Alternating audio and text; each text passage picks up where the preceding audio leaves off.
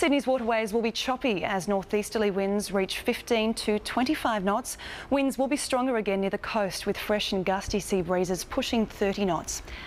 Expect a fine night, slightly cooler near the coast, falling to 17 in the city and 14 in our west.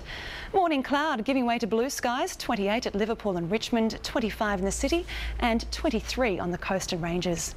Well, Sydney's outlook is bright with blue skies Thursday, Friday and most of Saturday, tops of 27 degrees. A change will develop early next week, bringing late showers on Sunday and then cooler with a few more showers Monday, Tuesday.